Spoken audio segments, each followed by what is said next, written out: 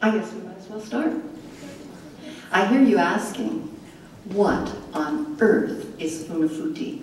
Or, more to the point, where in the world is it? Well, Google Maps marks the spot. It's about 48 hours north of Fiji, sailing on a good fast cruise ship. Funafuti is the capital of Tuvalu, by population the second smallest independent country in the world, but a full-fledged member of the United Nations since 2000. There are roughly 11,000 Tuvaluans on the planet, so about a quarter the number of Bozemanites. In total land area, Tuvalu is the fourth smallest independent nation in the world. 10 square miles of dry land, roughly a tenth the size of Washington, D.C., scattered over an area of ocean the size of Montana, Washington, Idaho, and North Dakota. This is what Funafuti looks like if you arrive by sea. Please note that where atolls are concerned, there's no land higher than about 2 yards above sea level, so there's nowhere to seek shelter when giant storms bear down on you. We entered the atoll through the big opening you can see in the northwest of the map and sailed for 20 or 30 minutes across the lagoon to the one sizable hunk of land there on the east. It was clear we had arrived in a foreign country when the Tuvaluan immigration inspectors boarded our ship to check us in. Our 65 Fiji Princess passengers made up the largest group of tourists Tuvalu had ever hosted at one time. And many of our Fijian crew members were also eager to step ashore in their first foreign country. Their ship usually stays within Fijian waters. A significant amount of this tiny scrap of land is taken up by the international airport, which gets all of 2 flights weekly. The runway was originally built by American Seabees in 1944 and has been expanded with the help of other benevolent nations. Runway construction dredged up much of the island's sand and soil, leaving behind borrow pits that fill with seawater during storms. The freshwater lens under the island has also been contaminated. Rain is the only source of fresh water, yet Funafuti suffers frequently from drought. There's very little land remaining to grow food for the island's growing population, so food is imported either from other islets in the atoll or from the outside world at great expense. There's also a shortage of space for graves, which often end up crowded next to the homes.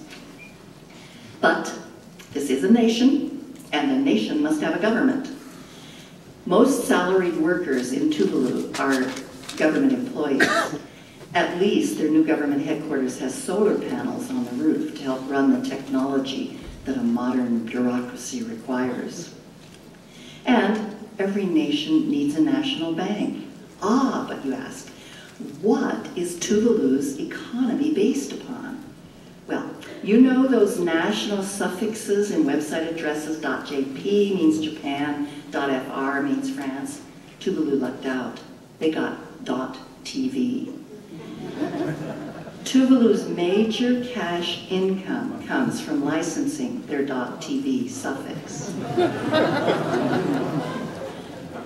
At the height of the dot-com boom, they took in $50 million in a period of 12 years. Of course, with tropical islands, tourism also comes to mind. Perhaps I should just shut up and let you contemplate the most thought-provoking travel slogan I've ever seen. Take your wants off and put our happiness on. Funafuti does have a hotel, although the online reviews have not been terribly enthusiastic. Neither were the first reactions to Funafuti of some of my fellow passengers as we pulled up at our first tourist site, which appeared to be a piece of old wartime construction equipment. The woman sitting beside me on the bus proclaimed in an embarrassing loud voice, "What a dump!" Whereupon my cousin Claudia changed buses and set out to save the local economy by buying as many souvenirs as she could find. With sea levels rising, storms intensifying, and no high land on which to seek shelter, Tuvalu seems doomed. And yet, as Cousin Claudia was quick to point out, the people seem to find life worth living. Thanks to construction and storms, there's no sand left on the beaches of Funafuti to bury one's head in. So you'd think people would be making a plan to deal with the challenges of climate change, but the urgency seems to have faded, just like the billboard. The Tuvaluans we talked to said, the government worries about that. Tuvalu's much larger and more populous neighbor, Kiribati, has seen the writing on the wall. The Kiribati government has purchased a tract of land in the highlands of Fiji as a future homeland if and when it's needed. I love the way the Kiribati flag shows them keeping their head above the waves.